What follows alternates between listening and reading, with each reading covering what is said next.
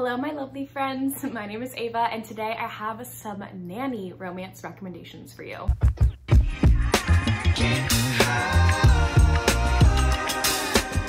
I am in love with nanny romances. I love them so much. They're some of my favorite books of all time, so I'm thrilled to recommend 10 books to you today. We have some popular ones on this list, but also some that you might have not heard about before. So I'm excited to get into these books. The first one that I have to recommend is a classic with the nanny romances. This is A Nordic King by Karina Halley. This is the Hello Lovely Box Special Edition. I do not have the man cover, but the man cover is gorgeous. I will just say that. This is the third book in a royalty romance series. However, they don't have like anything to do with each other. They're all just royalty romances, you know what I mean? So this one is about the King of Norway, and he needs a nanny for his 2 kids. Enter Aurora, who is a nanny. She's been a nanny for quite a few years, and she applies for the position, but right when she walks into the interview with Axel, the hero, he says no, because he is really attracted to her and he does not want to be attracted to his children's nanny. But then his kids end up coming into the room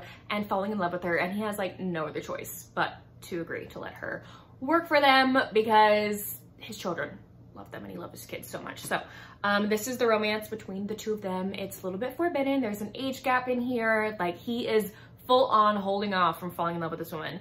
He has some like pent up emotions dealing with his wife who's passed and her whole accident that happened to her, and he's just like feeling like this young woman who has so much going on for her life. Like, she would not want to be tied down to a kingdom, to his family, to a whole kingdom. Like, no. And Aurora's trying to show him like, I love you, I love your kids, like I love her so much. She is a amazing nanny. I love her. I also just want to mention that these books hold like a near and dear spot to me because I have been a nanny before. I've been a nanny for a few years.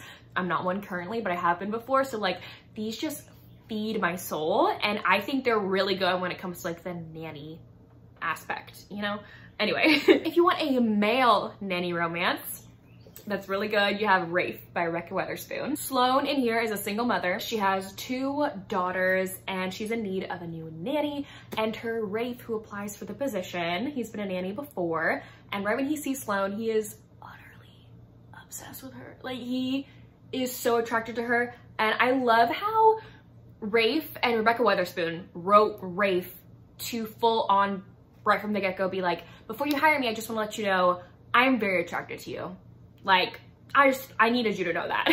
Like, I really liked how blunt and honest he was, because you don't get that a lot in romance books. You get this pent up tension that's like, will they, won't they, that sometimes can get boring, reused a lot, especially in nanny romances. So I loved how Rebecca Weatherspoon like took their relationship. Rafe is so sneaking cute and sweet and caring. Like, I adore him. He was an amazing nanny, and he just loves Sloane's daughters so much. Another fan favorite is Heartless by Elsie Silver, of course. I recently read this book, and there's a reason why so many people love it. It is totally worth the hype.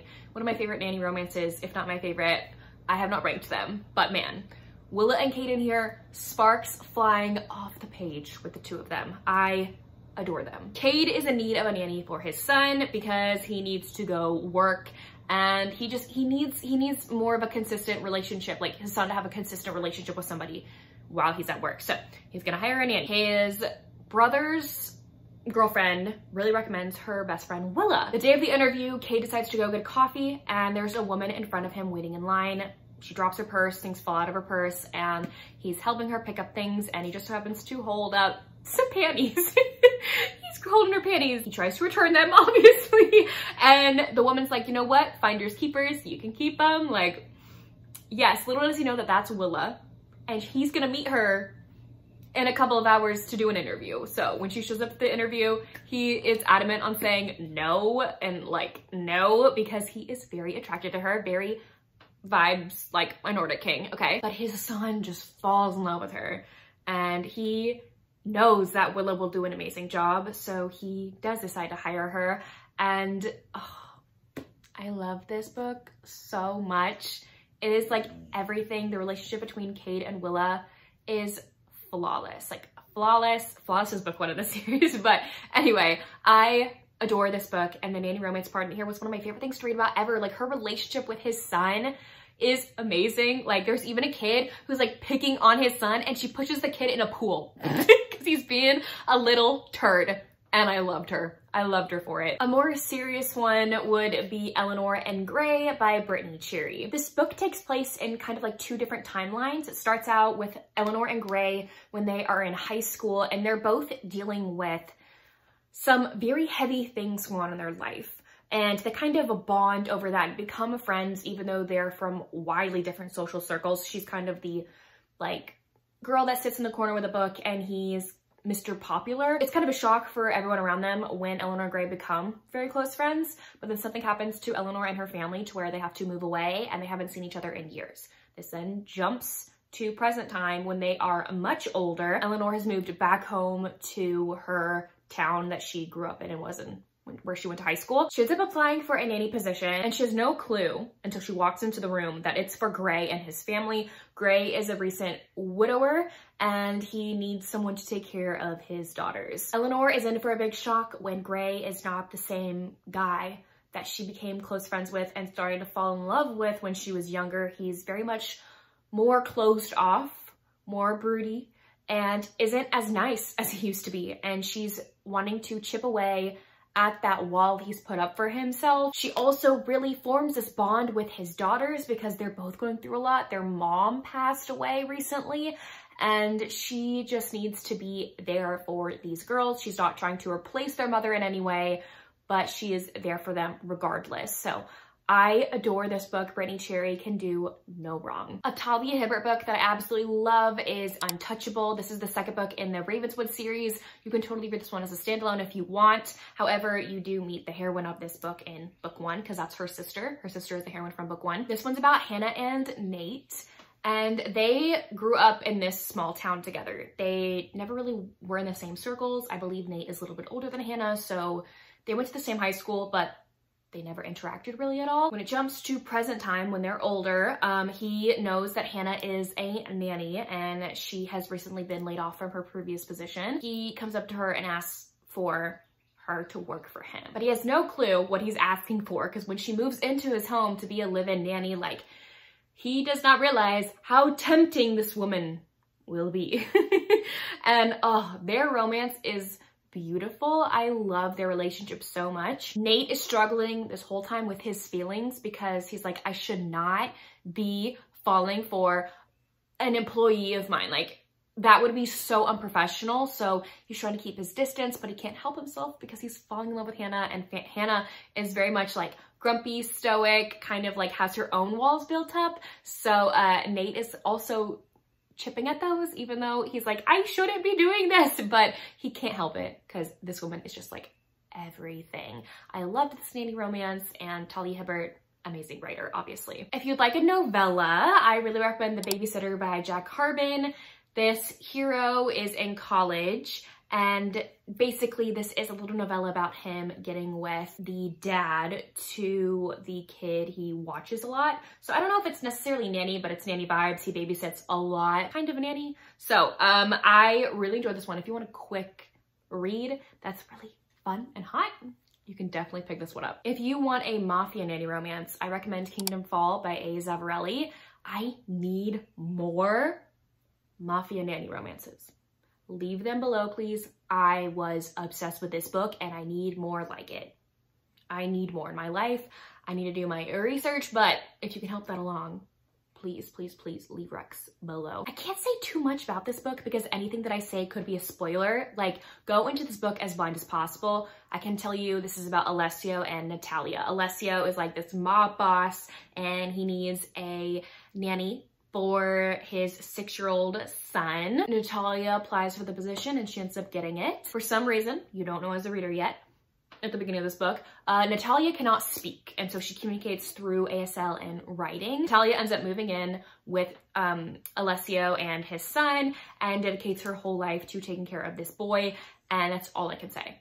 There's like twists and turns, and very good. If you want a dangerous man, you should pick this one up. If you want a historical, I have It Takes Two to Tumble by Cat Sebastian.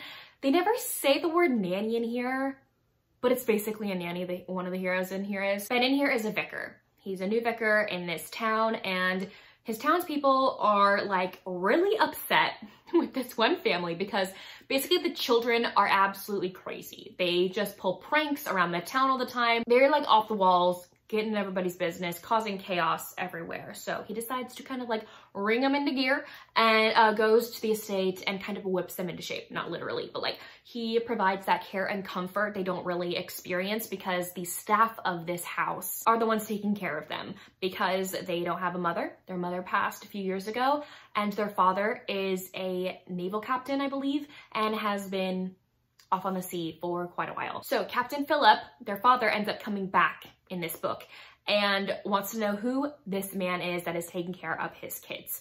And so enter this very, very forbidden relationship between the two of them. I market this book as basically Sound of Music, but not Sound of Music, but it gives me a lot of Sound of Music vibes. I have to mention some alien romances. So first I have His Human Nanny by Michelle Mills. The heroine in here ends up getting hired to be a nanny for this guy on this alien planet. And this is when humans like know that aliens exist and other planets exist and everything. So she travels to this planet to be a nanny.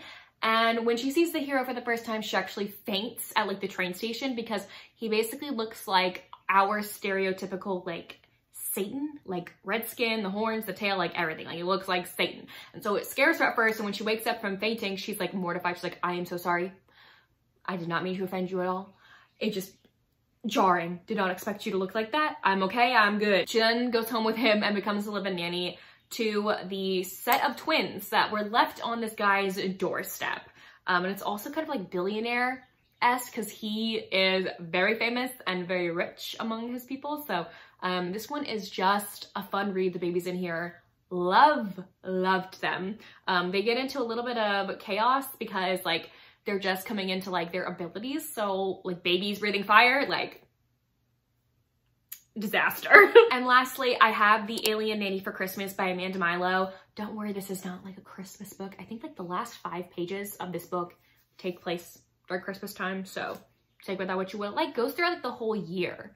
I think that's what happens. So there's like multiple holidays in this book, but like it's not only set during Christmas time. I don't know why the book is titled that. The heroine of this book, her name is Gwen. She's a single mom to 2 boys, and she is in trouble of being fired from her job because she ends up being late a lot for taking her kids to school and daycare and all that stuff. So she's like in desperate need of a nanny. Our hero just happens to be walking down the street one day and figures out her situation and decides to be the nanny. I know, very, very out of the blue, but you know what? It works. It works. He just happens to be an alien, and this is a part of like Amanda Milo's alien romance series where aliens are becoming like apparent on Earth, you know? Anyway, so this is the romance between Gwen and this alien man who is a total softy simp for this woman and her kids. He is obsessed with her kids, loves them like they're his own. I adore this one so much, and they get into so many hijinks together, like him and the kids. Love it. Anyways, there you have it. Those were 10 romance recommendations with nannies in them. Let me know down below if you've read any of these books or if you plan to. And if you don't feel like commenting any of those things, you can leave me the baby emoji in the comment section down below. But anyways, thank y'all so much for watching. I will see y'all soon in my next one. Bye y'all.